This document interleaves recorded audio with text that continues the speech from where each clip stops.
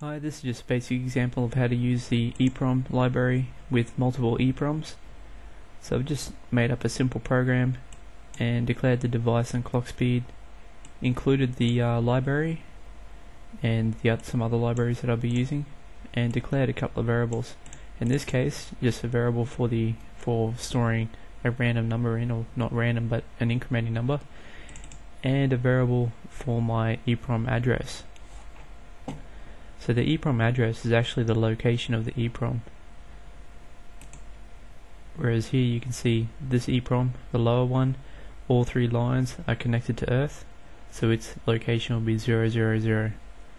The second EEPROM, pin 1 or A0, is connected to 5 volts, so in this case it'll be 100.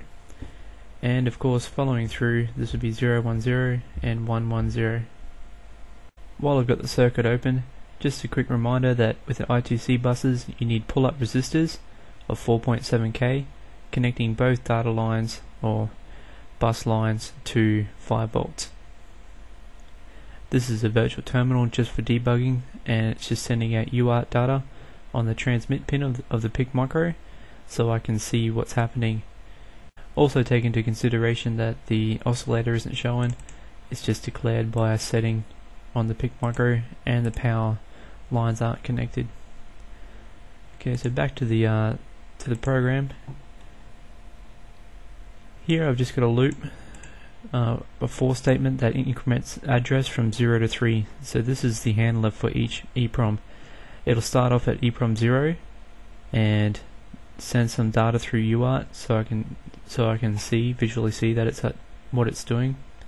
And then it will go into a loop for 10 cycles where it increment a variable and write the variable into the EEPROM. In this case, the location on the EEPROM will also be the variable number from 0 to 9.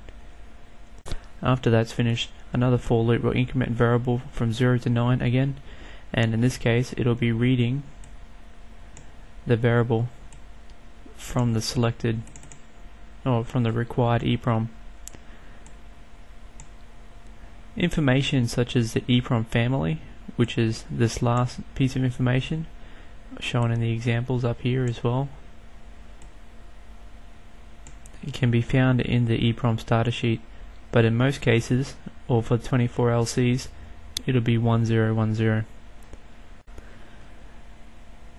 This will happen 4 times, and for each EEPROM.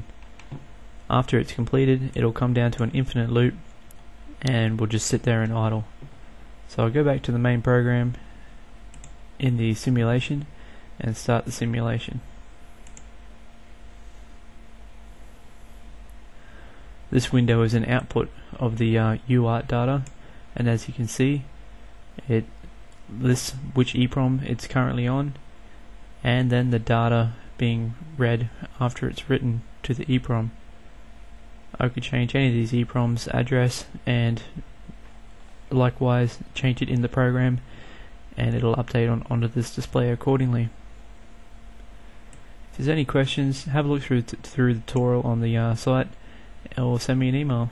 Thanks.